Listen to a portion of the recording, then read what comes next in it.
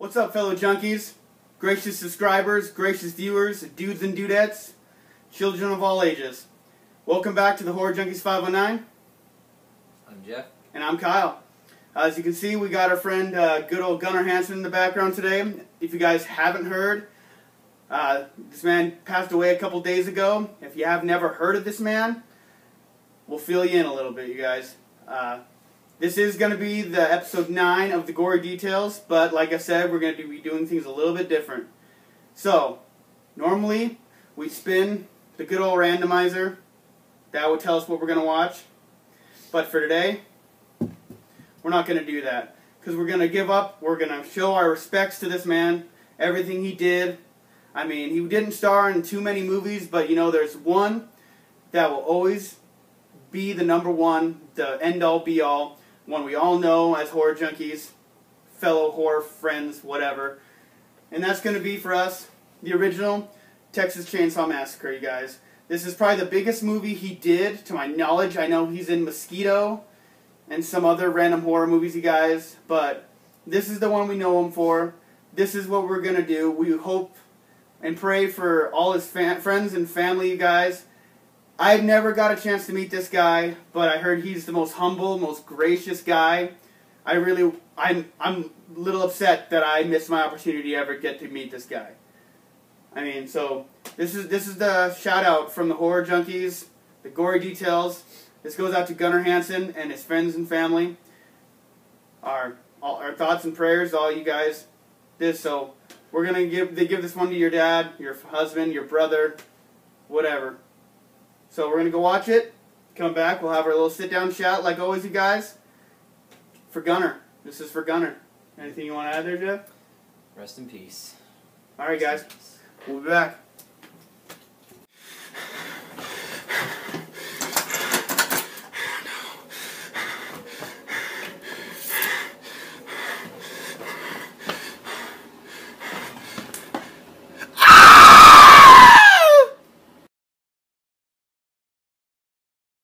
Alright guys, welcome back. Like we said before, we just got done watching the original, the Texas Chainsaw Massacre from 1974.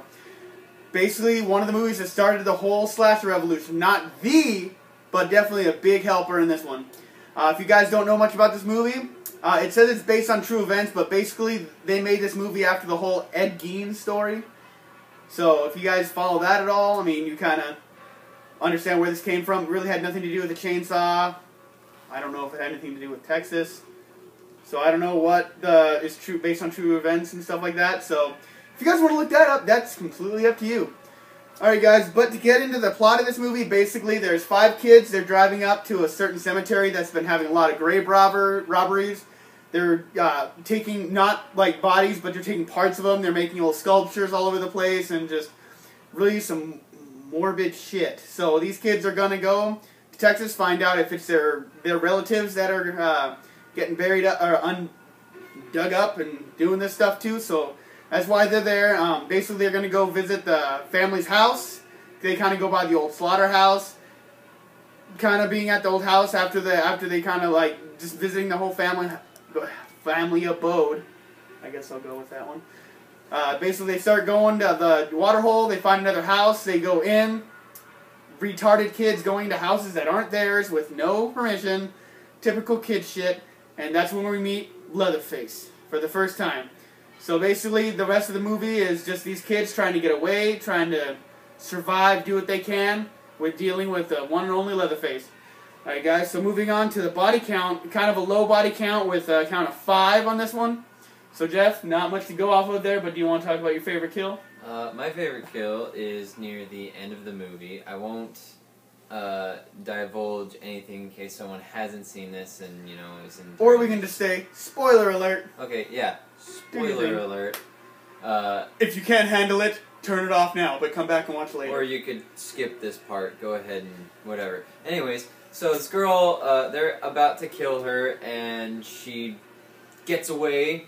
She's running down the street, and one of the guys is chasing her, and I believe he's cutting her with his straight razor. Straight razor while hitchhiker. She's running away, and he gets run over by a semi. And I don't know why that's my favorite part, but it is, because it's just funny. I just don't think Jeff likes that character. I don't either. He's a creep. He's a weirdo, so it's... Alright guys, so for my favorite kill, I'm going to go with the character Pam.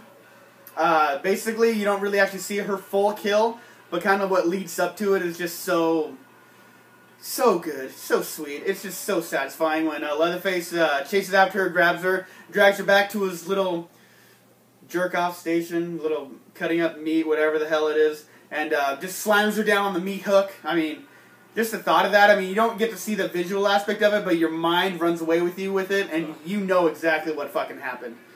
Like, hands down, that's like the most gruesome thing. Like, you don't see much blood of it, but that's not exactly where she dies. I mean, I don't think, you don't really see her actually die. You see her later in the freezer when she pops up and freaks out, and then I think she dies there because everyone else has kind of got beat with a hammer and a chainsaw. Yeah, there's not a lot of, like, what's the word?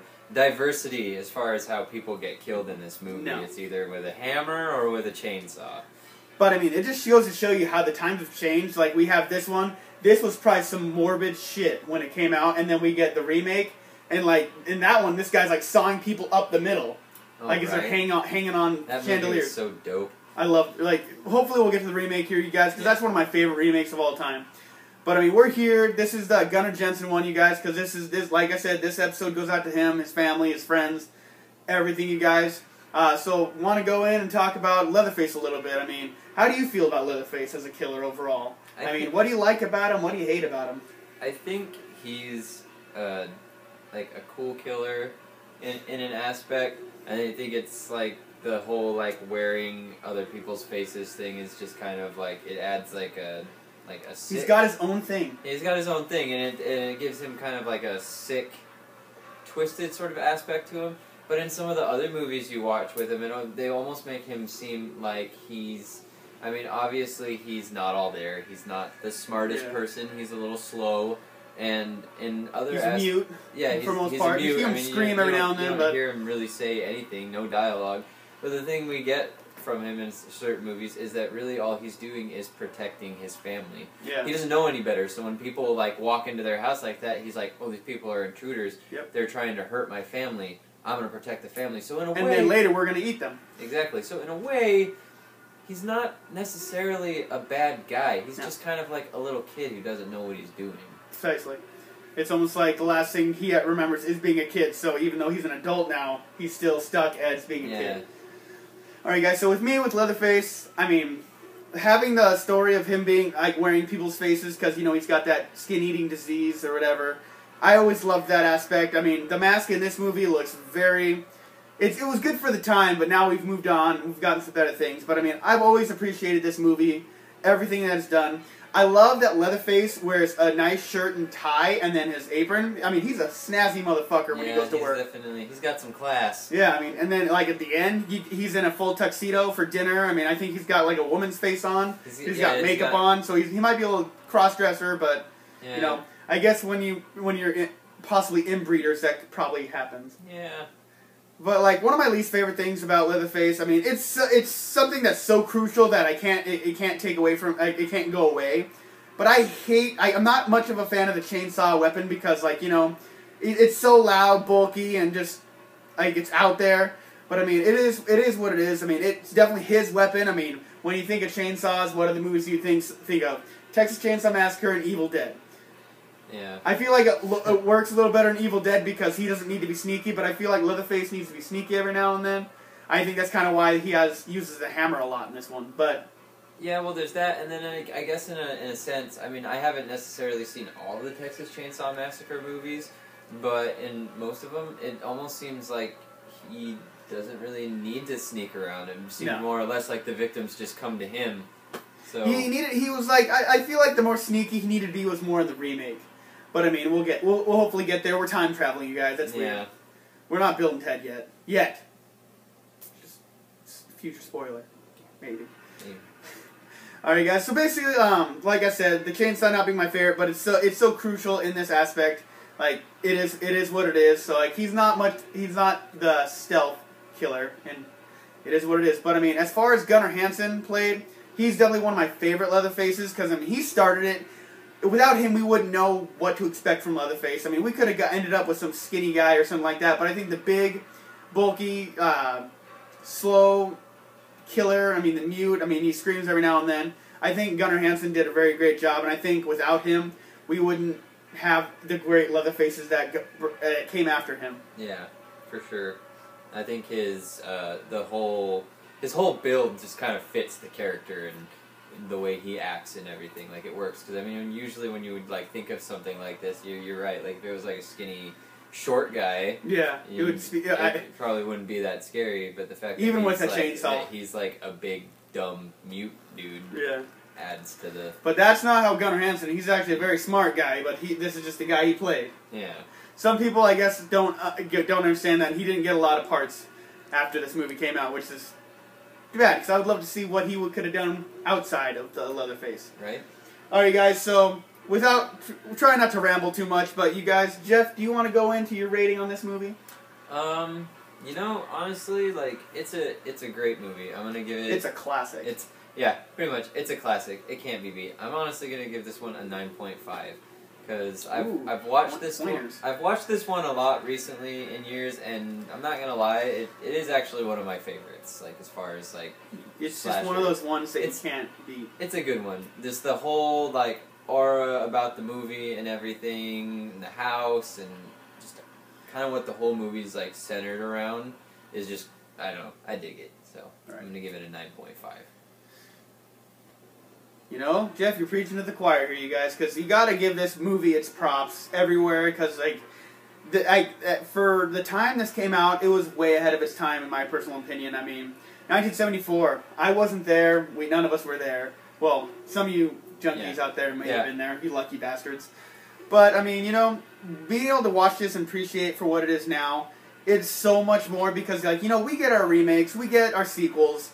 But I mean, when you actually sit down and realize that this is the creme de la creme, the end-all be-all, the original, and that phrase is so important, especially after you get like so many damn sequels to a movie. The original becomes more and more important.